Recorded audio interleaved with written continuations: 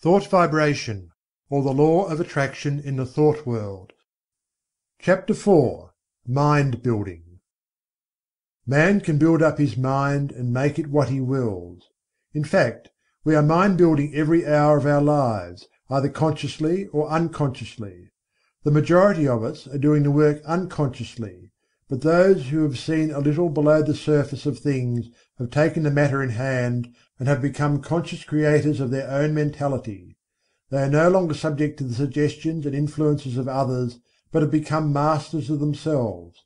They assert the "I" and compel obedience from the subordinate mental faculties. The "I" is the sovereign of the mind, and what we call will is the instrument of the "I." Of course, there is something back of this, and the universal will is higher than the will of the individual, but the latter is in much closer touch with the universal will than is generally supposed, and when one conquers the lower self and asserts the "I," he becomes in close touch with the universal will and partakes largely of its wonderful power. The moment one asserts the "I" and finds himself, he establishes a close connection between the individual will and the universal will. But before he is able to avail himself of the mighty power at his command, he must first effect the mastery of the lower self. Think of the absurdity of man claiming to manifest powers, when he is the slave of the lower parts of his mental being, which should be subordinate. Think of a man being the slave of his moods, passions, animal appetites, and lower faculties, and at the same time trying to claim the benefits of the will. Now, I am not preaching asceticism, which seems to me to be a confession of weakness. I am speaking of self-mastery, the assertion of the "I" over the subordinate parts of oneself. In the higher view of the subject, this "I" is the only real self, and the rest is the non-self. But our space does not permit the discussion of this point, and we will use the word "self" as meaning the entire man. Before a man can assert the "I" in its full strength, he must obtain the complete mastery of the subordinate parts of the self. All things are good when we learn to master them, but no thing is good when it masters us. Just so long as we allow the lower portions of the self to give us orders, we are slaves. It is only when the "I" mounts his throne and lifts the scepter that order is established and things assume their proper relation to each other. We are finding no fault with those who are swayed by their lower selves. They are in a lower grade of evolution and will work up in time. But we are calling the attention of those who are ready to the fact that the sovereign must assert his will, and that the subjects must obey. Orders must be given and carried out. Rebellion must be put down, and the rightful authority insisted upon. And the time to do it is now. You have been allowing your rebellious subjects to keep the king from his throne. You have been allowing the mental kingdom to be misgoverned by irresponsible faculties. You have been the slaves of appetite, unworthy thoughts, passion, and negativeness. The will has been set aside, and low desire has usurped the throne. It is time to re-establish order in the mental kingdom.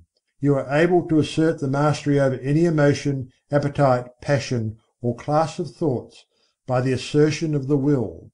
You can order fear to go to the rear, jealousy to leave your presence, hate to depart from your sight, anger to hide itself, worry to cease troubling you, uncontrolled appetite and passion to bow in submission and to become humble slaves instead of masters.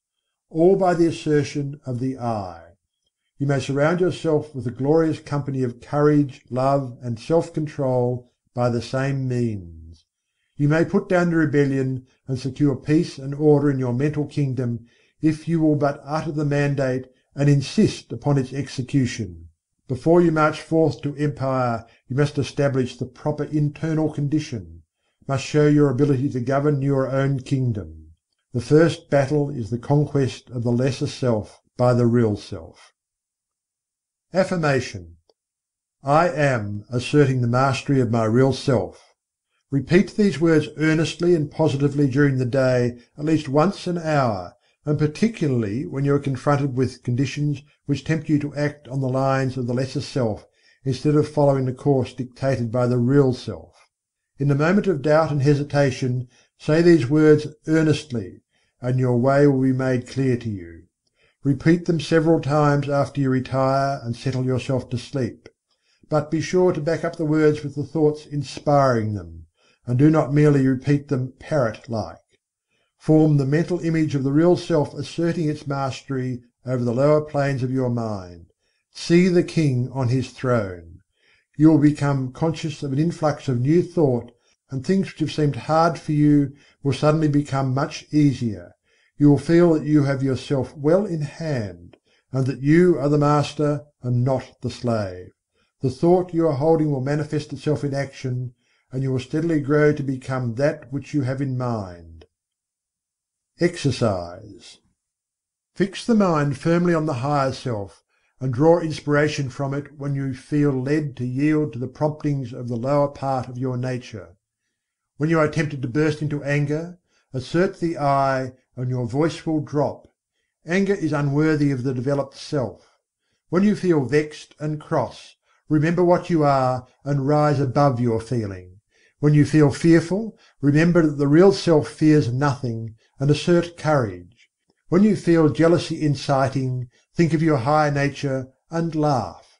And so on, asserting the real self, and not allowing the things on the lower plane of mentality to disturb you.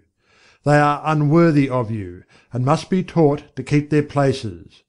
Do not allow these things to master you.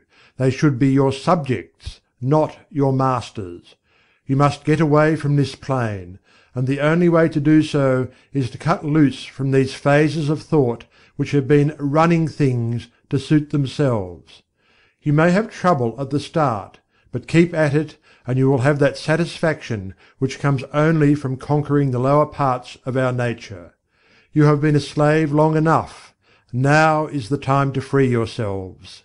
If you will follow these exercises faithfully, you will be a different being by the end of the year, and will look back with a pitying smile to your former condition. But it takes work. This is not child's play, but a task for earnest men and women.